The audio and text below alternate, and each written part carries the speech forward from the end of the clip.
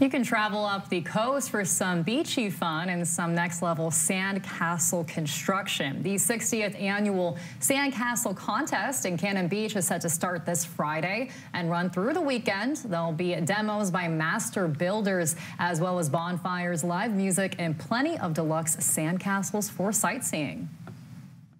So really, I feel like it identifies Cannon Beach and our community and how we come together to play in the sand. And this all started back in '64 during a tsunami, when we wanted to get people out to the beach and people to come back to visit Cannon Beach.